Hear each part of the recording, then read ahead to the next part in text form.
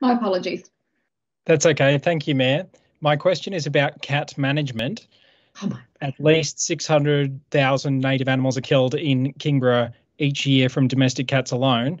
And from March the 1st, 2022, a person must not keep more than 4 cats over the age of 4 months on their property without a permit, and all cats over the age of 4 months must be microchipped and desexed, among other provisions around breeding cats, for example, and requiring the need to be part of a recognised cat organisation.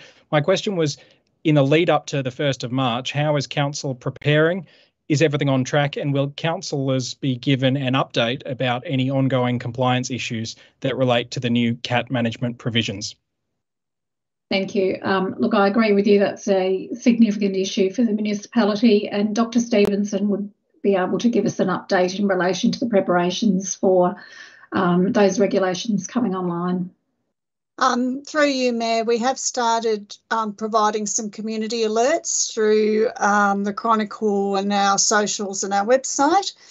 In terms of compliance in relation to these new regulations, we, as with a lot of these types of activities, it's responsive rather than proactive compliance, which was always the intent of the government's legislation, because otherwise it would be a new cost impact, a new cost shift to councils.